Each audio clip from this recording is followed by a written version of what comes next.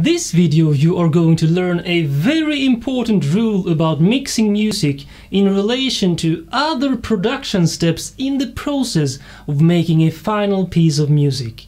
Do not fix it in post. I'm going to explain this using another analogy, and this time it's from the film industry, because a film set is a very hectic place and mistakes are made all the time. This fact has created a cliché phrase that's been used so many times when there's no time to correct the mistake on set. We'll fix it in post. Meaning that they leave it to the post-production team to try to solve it. Of course, the post-production guys are so tired of this, but it has become part of the process, so they just accept it for what it is. Well, mixing music and mastering for that matter are the final stages in a music production. So when you mix your music, you are essentially in the same step as the post-production guys for movies. Making music is a chain of tasks. It starts with an idea, continues with the composing step, then to the recording of instruments and sounds, then arranging, and then mixing and finally mastering. Every chain is only as strong as its weakest link. You should not fix things in post, meaning the mixing and mastering stage.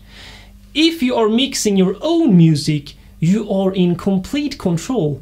And even if you not mix your music, you can often contact the artist and suggest changes to improve a recording, the arrangement, etc. It is always better to correct things earlier in the chain. Let me give you an example.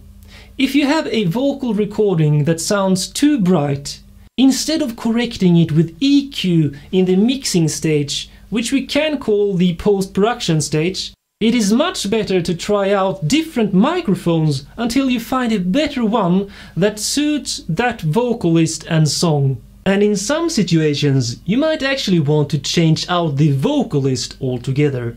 Let me make another example. Let's say you have too much going on during any part of your song. Well, instead of trying to correct that mess and mud in the mixing stage, change it in the arrangement and the composing process instead. So remember, music production is a chain of steps that are all important and must be treated with care. Don't rush through any stage because it will badly affect the end result.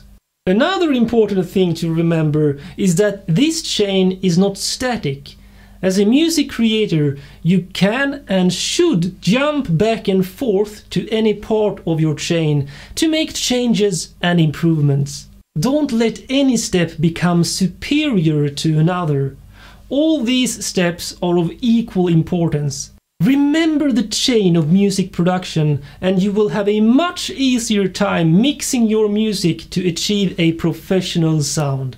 This video for music producers like yourself is part of my online course on music production.